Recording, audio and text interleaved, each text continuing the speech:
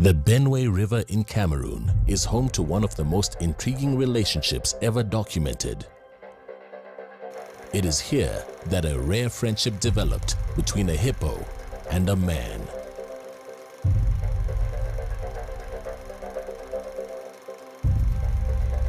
Africa, as she was known, soon became a huge tourist attraction. She allowed people to ride on her back and would give daily shows to the public.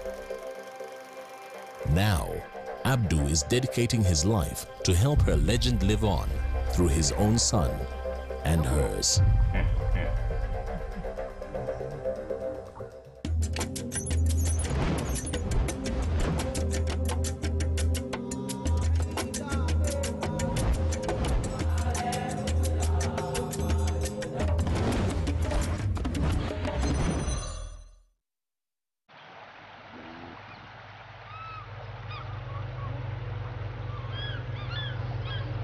The Benue River is a major tributary of the Niger River and runs right through the country of Cameroon. It is 1,400 kilometers long and offers an important transportation route to the communities who live along its banks. But it's not just the villagers and farmers who depend on its life-giving waters. The river also offers a vital habitat to a famous family of hippopotamus in the area. One man in particular has developed a very special admiration for these animals. Abdou Saili is known to most as the friend of the hippopotamus.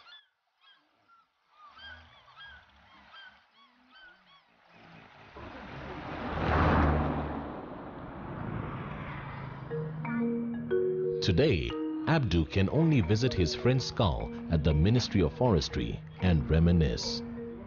Africa the hippo died 2 years ago, but it's still an emotional experience for Abdou to visit the special hippo that he misses so much. Oui, ça me manque beaucoup, ça me dérange trop quand même. Ça me dérange, la mort d'Afrique me dérange trop. Si je me souviens, j'ai fait que pleurer. C'est-à-dire, je ne suis pas à l'aise. Je ne sais pas, peut-être jusqu'à la fin, hein. Vraiment. Since Africa's death, Abdou has made it his mission to continue the legacy of this special relationship by fighting for the ongoing protection of the hippos in the area and educating people about these special animals. Même si je suis mort hier, mon enfant, il va continuer le travail là, il va continuer. Mais seulement que le petit là, ça va prendre un peu du temps. Ça va prendre un peu de temps, c'est trop difficile pour le travail là. Mais je me débrouille. Je me débrouille, même jusqu'à 20 ans, ça va aller, ça va, ça va aller un peu. Ouais, ouais.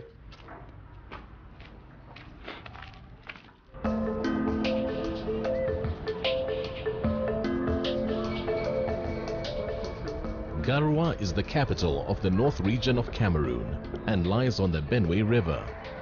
It is home to almost 250,000 people.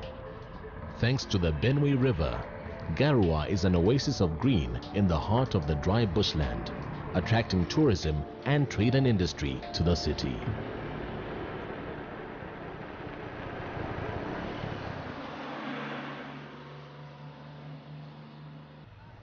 The river is the lifeblood of the people. It's a viable transportation route, a consistent provider of irrigation for crops and farming, and it supports the wildlife in the area. Just as the community relies on water and utilizes the riverbanks, so do the wild hippos in the area. Hippos are extremely territorial and highly aggressive, and it's a well-documented fact that the hippopotamus is responsible for more human deaths than any other wild animal in Africa. In Garoua, just like many other towns, cities and communities in Africa, people live alongside these dangerous animals and compete for the two most important resources, water and fertile land. Abdou was lucky enough to have the opportunity to see hippos in a completely different light. It all started 22 years ago when he first met a baby hippo who later became known as Africa. Oui, c'était ici, tu vois. C'était ici, là, la place là.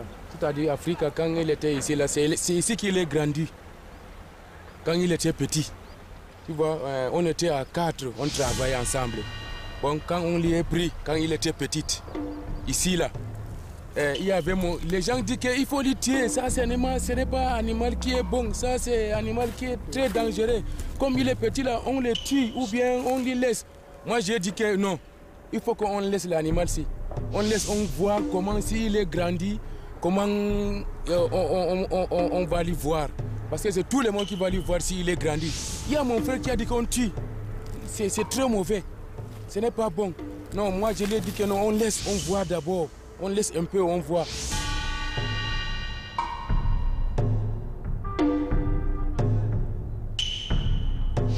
Mon réaction a commencé quand elle était petite. C'était un peu dur. Mais j'ai quand même réussi. C'était un peu dur. Mon réaction, j'ai commencé avec la corde quand elle était petite. Elle était ici à la Bénin, sous le pont. Elle vient passer tout le temps avec nous au pont.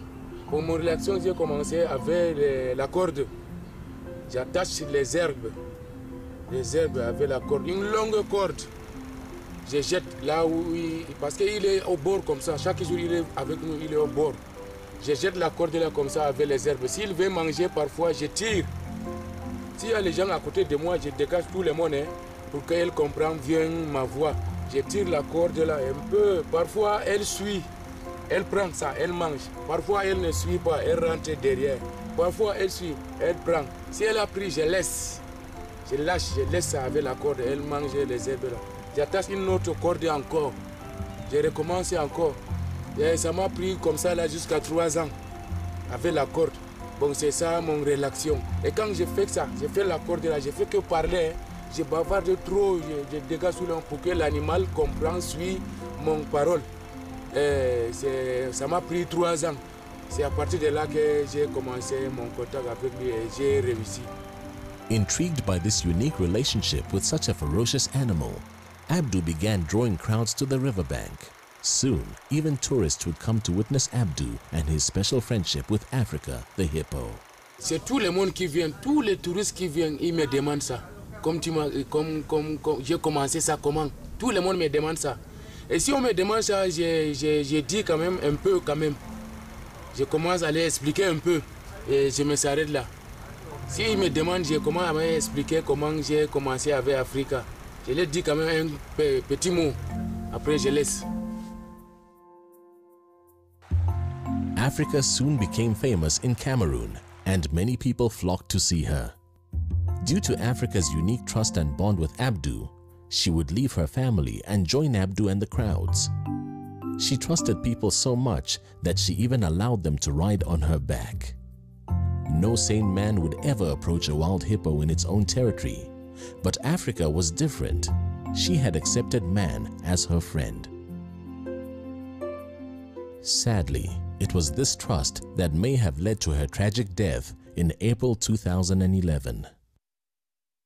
Il était parti dans le champ de jardin. Il y a les jardiniers. C'est un animal qui marchait un peu partout dans la nuit.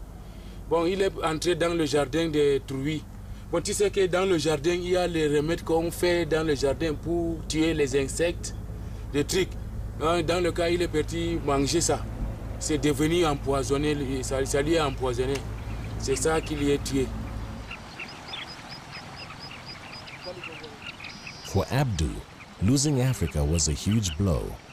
Not only had he lost his special and unique friend after many years together, but Africa had also become his means of making a living. Tourists would pay to see and ride on her. When she died, Abdou was suddenly left without a business or an income. Moi, je n'ai pas de connaissances avec d'autres hippopotames en dehors. Non. Since Africa's death, times have been difficult. Abdou has been out of work for the past 2 years. Muslim by faith, Abdou keeps his unwavering resolve and tries to find ways to deal with the loss of Africa.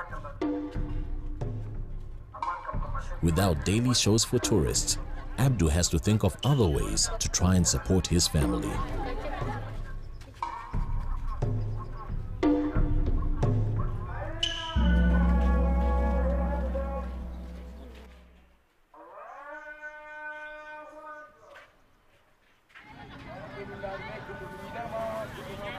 His wife bakes confectionery, which she sells at the local market. Times are hard, and the income is meager.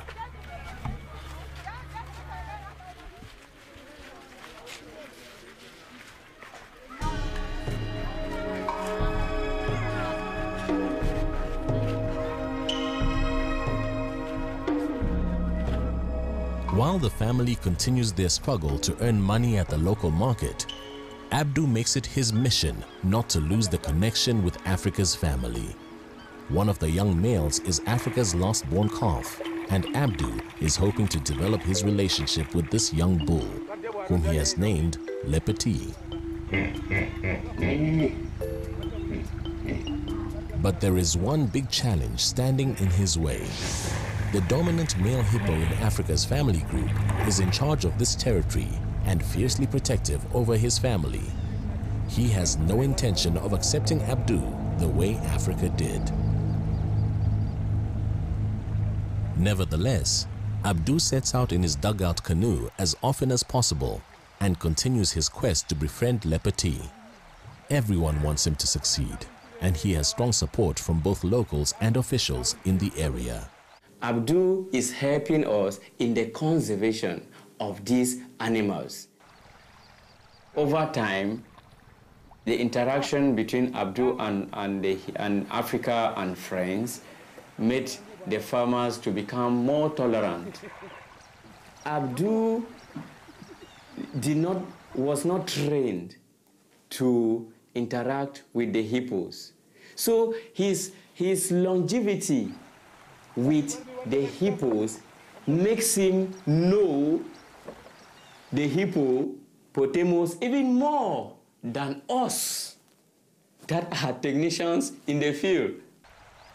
It will not be more than a week without you seeing tourists coming down the bridge to visit these hippos and all to see this interaction that exists between man, Abdu, with the hippopotamus. It has increased the tourism sector in Garoua.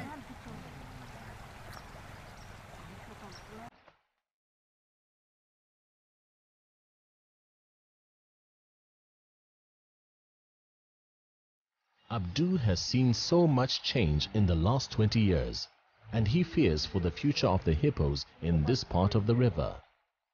With Africa gone and tourism dwindling, it's more important than ever for Abdu to hand over what he has learned from his years with Africa and make sure that a healthy respect for hippos is taught to the next generation. Abdu's youngest son, Osmaila, has expressed a keen interest in the hippos of Benue and frequently accompanies his father to the river.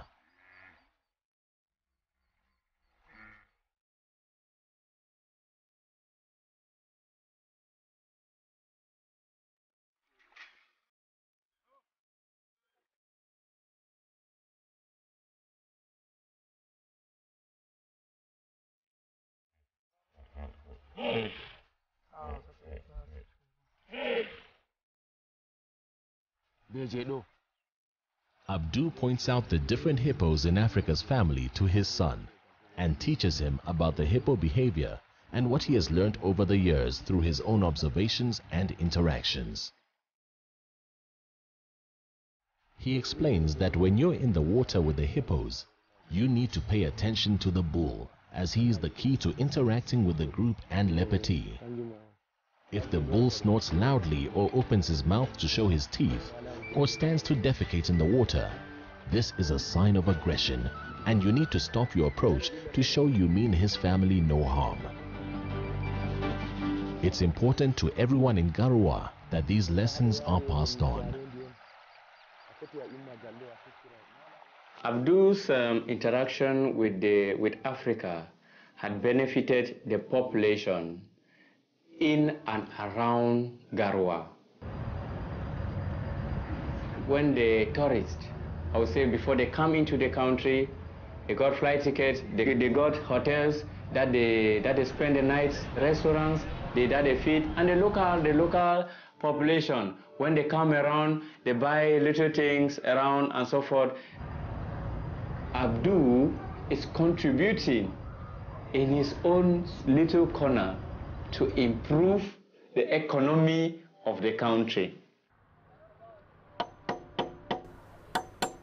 Les touristes viennent, même quand elle est morte, les touristes viennent aussi toujours. Ça a diminué quand même. Oui, ça a diminué. Pas comme elle était vivante. Farmers have also become less tolerant of hippos since Africa died. The natural vegetation on the riverbanks is slowly being replaced by cultivated crops, and the hippos naturally feed on the most readily available source of food in the area. The farmers are angry that their livelihood is being destroyed by the hippos, and they call in the wildlife authorities to fire shots into the air and scare the hippos away. Slowly but surely, Abdul risks losing contact with Africa's hippo family.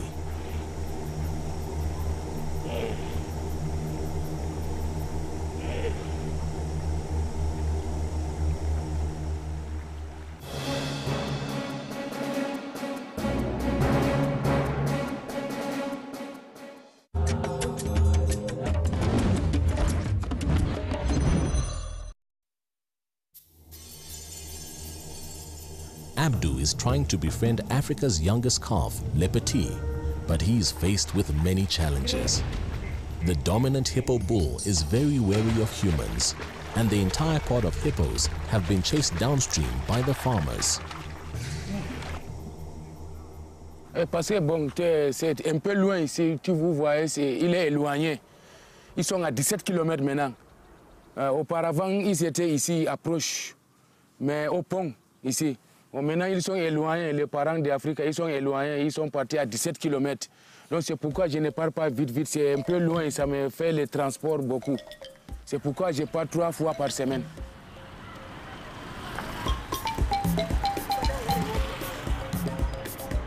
This, however, has not swayed Abdul's determination.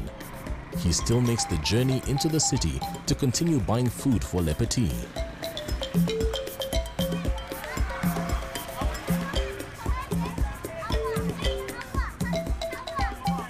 Au commencement, je ne connais même pas ce qu'elle mange. Quand j'ai commencé même d'abord l'histoire, quand j'ai commencé le contact avec elle, je ne connais même pas ce qu'elle mange au juste. Parce que c'est quelque chose qui vit dans l'eau. Je ne connaissais pas. J'ai demandé qu'est-ce que l'animal hippopotame mange à un vieux là. Il m'a dit que l'hippopotame brute. Il brute, il mange les herbes, c'est un herbivore. Il peut manger les herbes, il peut manger le mil. Bon, c'est à partir de là que j'ai commencé à connaître ce qu'il mange. J'ai essayé avec les herbes, il mange les herbes. J'ai essayé avec le mil, il mange le mil. Et dernièrement, alors, c'est à partir de là que bon, j'ai connu que ce qu'il mange. C'est un vieux qui m'a dit ce qu'il mange au juste, mais je ne connaissais pas ce qu'il mange. Dès que je connais maintenant, si comme je connais ce qu'il mange, je mélange le sel avec le maïs écrasé, avec le kanwa. Comme je connais déjà ce qu'il mange, ce qu'il veut, bon, je mélange avec le kanwa, avec du sel. Ben, c'est comme ça.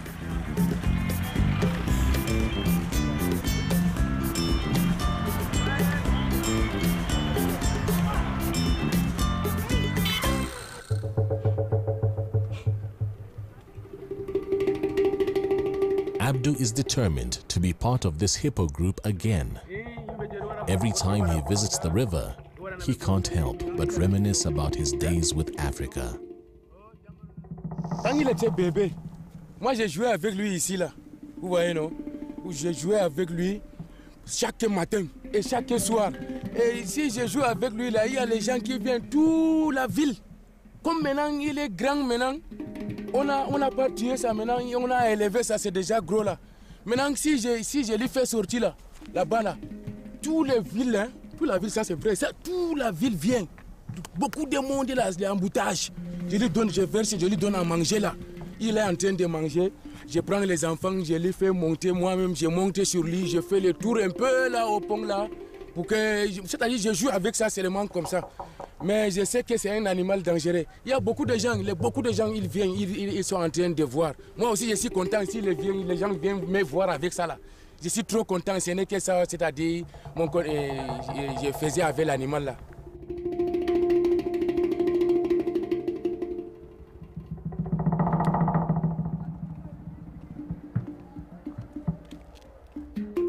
Nowadays, life is much harder for Abdu.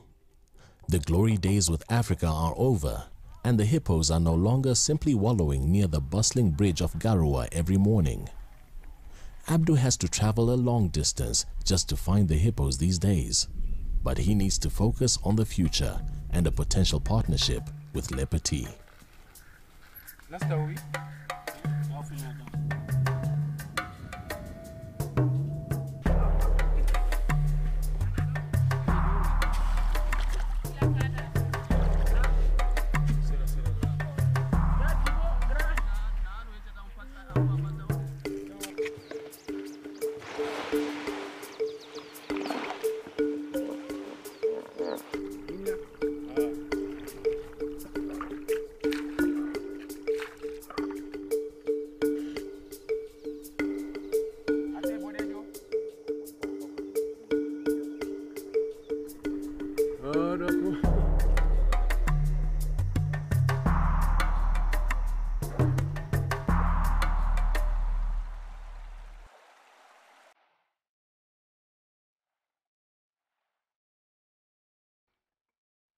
When Abdu finds the hippos, the real work starts. He wades deep into the water with his special mixture of ground corn, salt and molasses, and starts to call to Lepeti, hoping to habituate him to his voice, just as he did with Africa more than 20 years ago.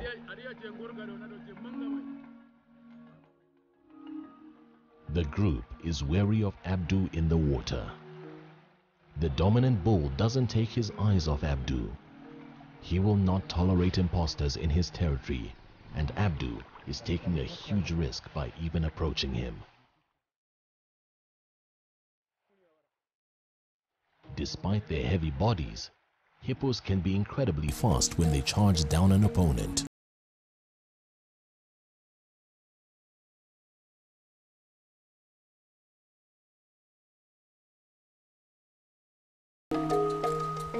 The hippos keep their distance, and despite all of Abdu's efforts, he cannot entice Lepeti any closer to him.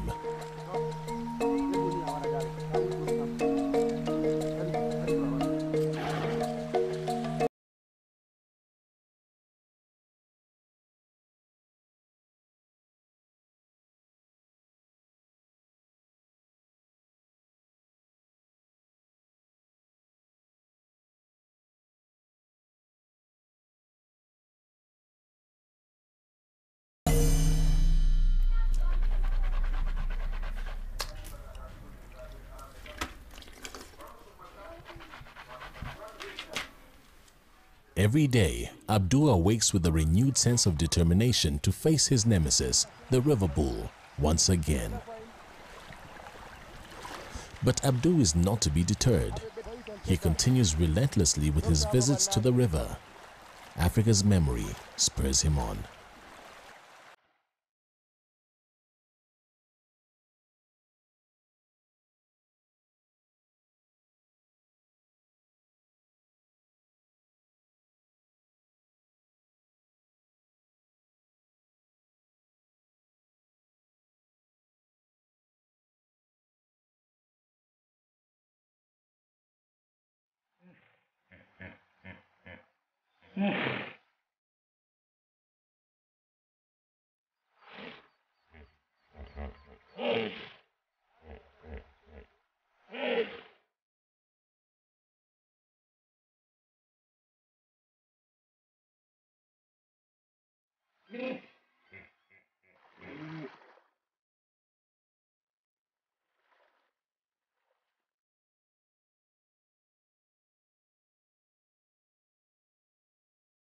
If there's one main lesson he has learned from his years with Africa, it's that he needs to be a constant presence if he stands any chance of building a trusting relationship with Lepeti and the rest of the hippos.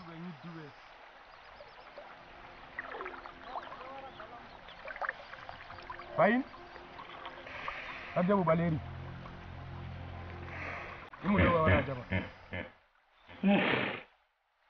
His nemesis keeps a beady eye on him, but Lepeti seems to be more curious than usual today.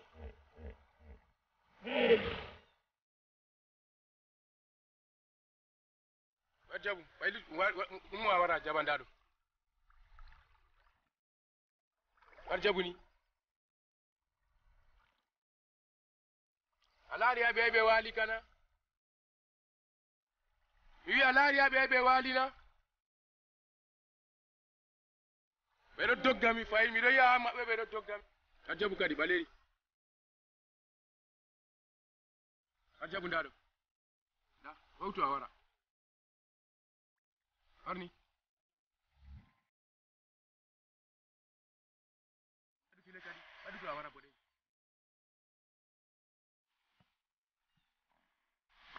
Yo kadi aidi mi dara mi rena wona. Ha? Aidi mi dara mi rena wona. Ajabu bode.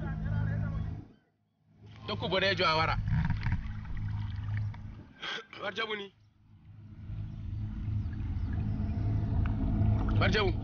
Ajabu ndado yumo awara. Sembe.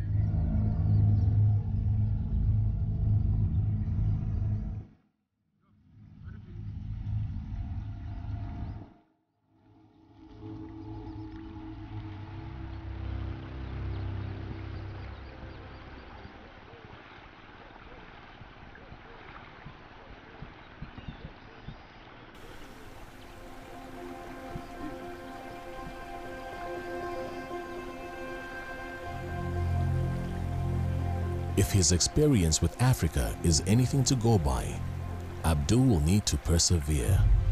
It took him 3 years to achieve a trusting friendship with Africa, and there's no knowing how long it will take with Lepeti. Je continue aussi encore le travail là. Je ne peux pas laisser le travail pour les hippopotames. Je continue même comme Afrique est mort comme ça là. Je continue, je ne laisse pas. Je pense que bon après ça là, je ne sais pas encore ce que je vais ajouter. Ce n'est que ça que je pouvais vous dire concernant l'Afrique ici à la Bénin.